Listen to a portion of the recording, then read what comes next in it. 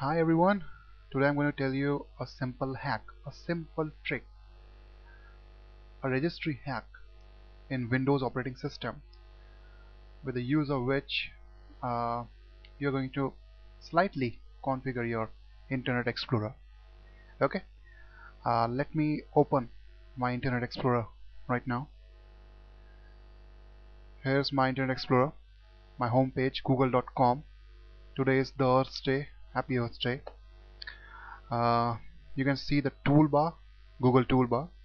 Here's a search box, Google search box, the page rank checker, the address bar, everything is intact. Now let me close down the Internet Explorer and show you the registry trick. Okay, now how to open the registry? You all know it. Go to Start, click Run, and here type down regedit. The spelling it's Regedit. Okay, regedit. Click OK, and here a window opens. There are two panes, a left pane and a right pane. In the left pane, go to H key current user. Under H key current user, go to software. Under software, go to Microsoft. Under Microsoft, go to Internet Explorer, and under Internet Explorer, go to main.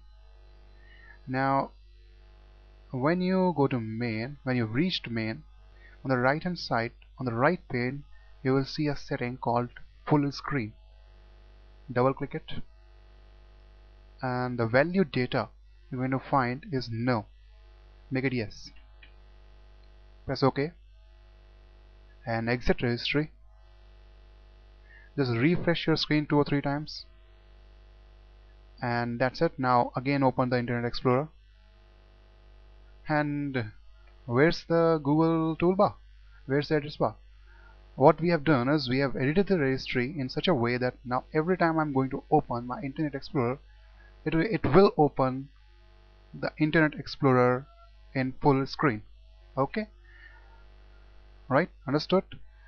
And if you want to restore your Internet Explorer again back to the same settings, go back again to registry editor, and under the full screen settings, which we just did yes, again make it no, and OK. Exit registry, do some refreshes, open Internet Explorer, it's again back. Okay, so it's not a complete trick, but it's good. It's quite impressive. You can impress your friends, and if you want to check out some more tricks like these, you can subscribe to my blog, or you can just reach my blog right now. Fine, thank you for watching this video. Thank you very much.